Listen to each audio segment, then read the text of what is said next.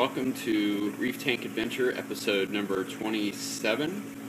And in this episode, what I'm going to be doing is basically just giving you a tank overview and basically just a video to kind of give you some confirmation that this adventure or experiment of setting up a reef tank has seemed to work. Okay, so definitely, anytime you watch these videos, especially the ones that are step-by-step videos, you sometimes wonder what the end result's going to be, and you almost have to watch all the videos before you kind of buy into a particular person's philosophy of what's going to work.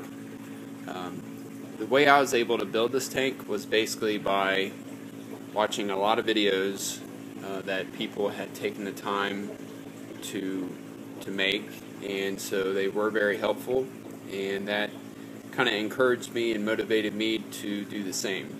And I feel that that I've done a good job of, if I can pat myself on the back, of kind of explaining some things that I thought was a good idea and then documenting them for you to be able to see. So we do now have corals. We have just some, I believe they're called zooanthins, and this is the yellow tang being happy to show everybody its presence in the tank. And the goby right there, and some chromuses, and the shy Pacific clown tends to hang over here in the corner. Okay, just a handful of other invertebrates, just snails that clean the tank, some turbo snails that I don't recommend, just because of the fact that they do die pretty commonly because of the fact that they tip over and get on their shell, and then they're not able to upright themselves, so you're always having to fish them out. And there is the Pacific clownfish, which can have a tendency to be aggressive, although mine seems to be pretty sociable and doesn't really cause any problems. So, okay, so getting back to the tank is an Aqueon 210 gallon reef ready tank with the overflows already installed in the back.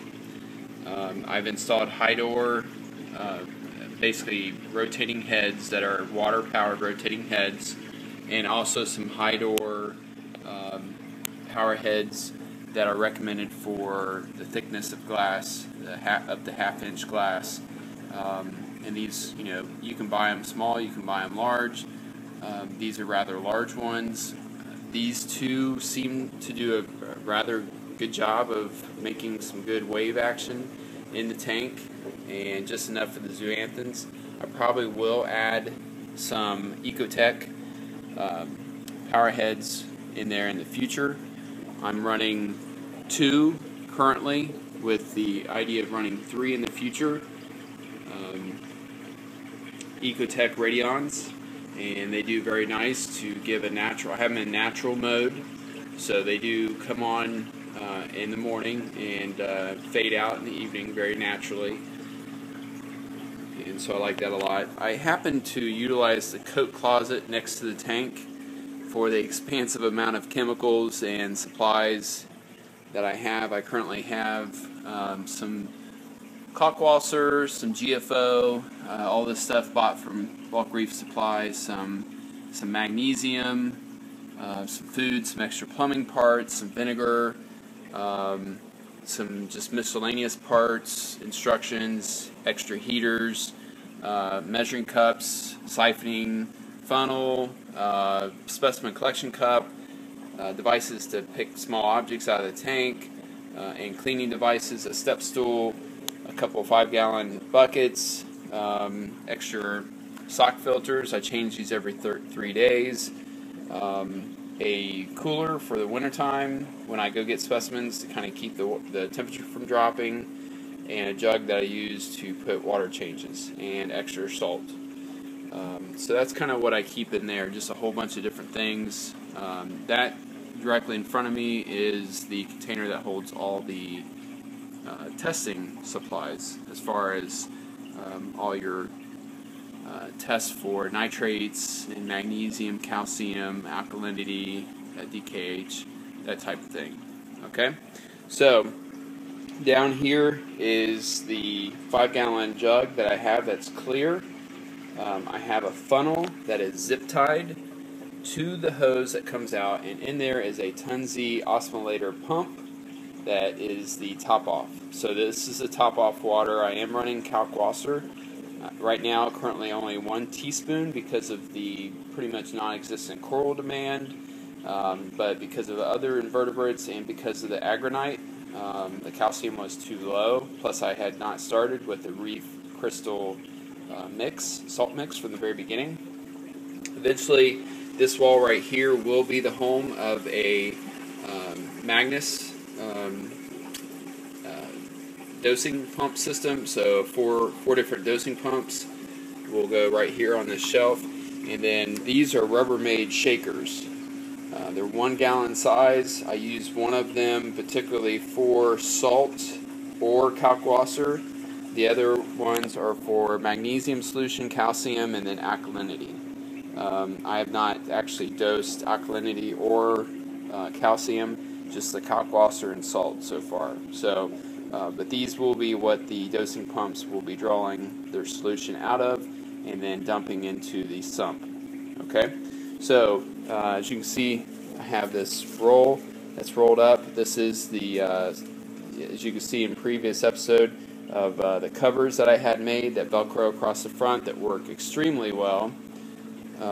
Very happy with the result of that. Very happy with the spotlight here that you can see. I turn it on and off as needed to be able to see into the tank and work here. These are Brinks timers that come from Walmart. 2 Phillips power strips that come from Walmart. You can see the water level top off system that I velcroed on the power strip, and then I've mounted my 2 out of 3 radions here. I don't believe I'm going to be able to squeeze the 3rd one in between there, but it's going to go right there. I have them mounted underneath the screws because these things do come with some nice mounting tabs. So just basically mount them up and underneath so that they're out of the way. You'll be able to see in previous episodes how the plumbing actually works and how I've plumbed it. That is a small fan that was also bought from Walmart that's essential for keeping this Japanese Iwaki pump cool. This tank right here is what I have yet to use as a quarantine tank, but it is a tank that I use to mix water. So I preheat the water, I pre-mix the water, and I've been doing one every week. I've been doing about a 10, well actually less than 10% water change. I'm going to actually change that to every 2 weeks because now all the parameters for corals is now in check, so I'm going to go ahead and try to see if I can put that off for 2 weeks now. I just was doing it every week to try to get the water more changed over to a Reef mixture. So all the plumbing is working extremely well. It branches off into the back where the refugium is, and that is a LED grow light that was bought off of eBay that only puts out like a purple, royal purple and pinkish tint. No white light at all. Kind of gives everything a really cool pinkish glow. That's working extremely well. It's going to be very hard for you to see, but I will try to navigate the phone in here so you can see that the chetta and also some red type plant material that I bought at the Gerber Saltwater Warehouse is filling up this refugium rather quickly, and that is due to this light that's working out rather well. The light draws very little amount of power, so that's really good. That is a Hydora wave maker back there that the 2 Hydora power heads go to. Okay, and this pinpoint pH has worked really good for me to check the daily pH. This biopellet reactor sort of vortex mixture type JBL JBJ. You can see it in previous episodes. Works extremely well. And I really don't have any complaints about anything. The vertexes are a little bit hard to get out of here, so because of the manifold being in the front, I don't know, possibly, I guess if I was to do over, I might have plumbed that to the rear. Just kind of thought of that. That would have been probably a better idea. Would be been to plumb that across the back. So if you do end up watching this whole episode, or maybe start with this episode and go backwards, you'll be able to see that the manifold's good. I wouldn't have been able to put this support maybe, but I could have maybe just tied it into the back, so that's up to you. But I basically have to just go ahead and clean the protein skimmer at the same time to be able to get these reactors. I have one reactor that's running carbon, activated carbon, a cheaper activated carbon right now, and then also GFO. It's working really good. I mean, literally I have no phosphates in the tank. I think the bioreactor is possibly responsible for that at this point in time. And this is a older Reef. If you want to buy one like this, it's going to be labeled Reef Dynamics. So go to reefdynamics.com or Google Reef Dynamics and you'll be able to find it.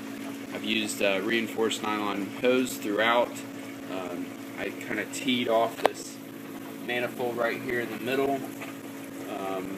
And then I have another spot here I can actually tee off in the future. It gives it just enough, the GFO reactor and the carbon reactor, just enough flow, and puts enough flow through the refugium in the back. And the refugium in the back really does not flow that much water at all, which is fine with me. You know, I want that water in there, basically those plants to have those nutrients. I just don't want it to be going through there very quickly. I put a glass dish on the top of the protein skimmer because the bubbles were actually pushing the lid off. I'm not sure why I have that problem and had to do that, but that was the case. So I just put that glass on there.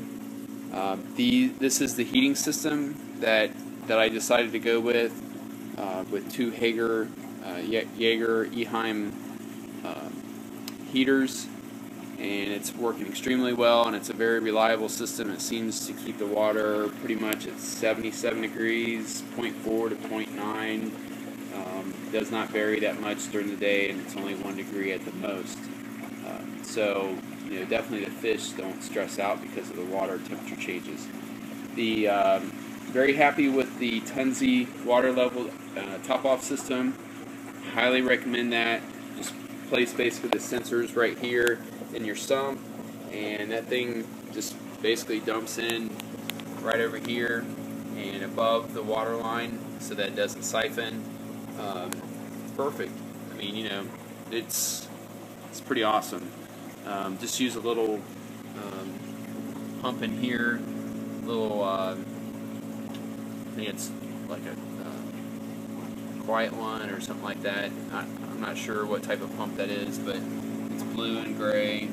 And then basically I just use that to circulate the water in there more if I'm mixing the water, and then I basically take this hose and then clamp it to put it in the reservoir when I'm ready to transfer the water from the quarantine tank / mixing tank when I do water changes. I basically just siphon the water out of the tank. Sorry about the movement. I just siphon the water into my measured 5-gallon bucket. I do it 3 times, fill it up 3 times, and then I basically just turn this pump on and let it fill the sump over here, and you know, then it, basically unplug and plug the walkie pump in until I see water coming down.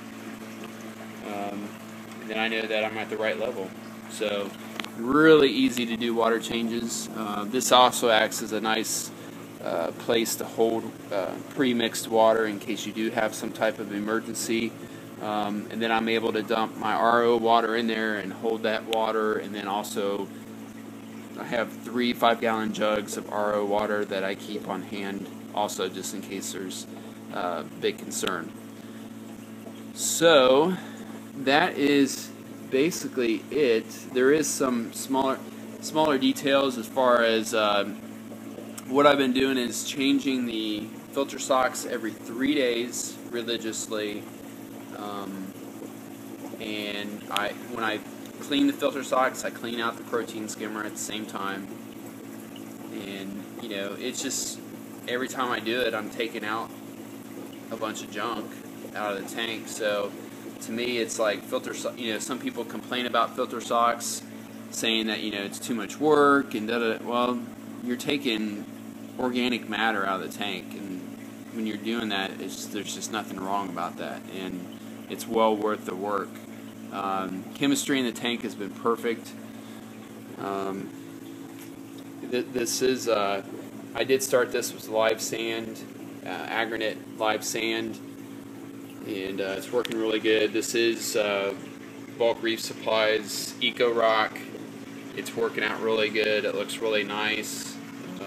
Obviously, I don't have any coral. I just had the one coral in there and the one mushroom. Kind of using those as a litmus test just to make sure that things are going to propagate and do well in the tank with the water mixture the way it is. The tank really, we're talking still less than 2 months that the tank has been up and running, so I'm pretty happy with the result of all of it. So if you have any questions or you need any more details about how you can set your tank up this way, let me know.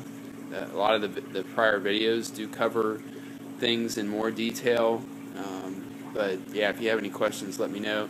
I keep on getting more subscribers each day, so I appreciate that, and motivates me to do more and more videos as I see more subscribers. One thing that I need to buy is some coral dip so that I start dipping the corals.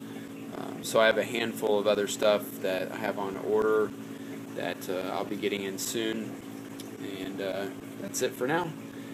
Thank you for watching. Please subscribe if you'd like to see more videos in the future. I will be doing more and more research to try to give you more detailed advice, and take care. Thanks a lot. Bye.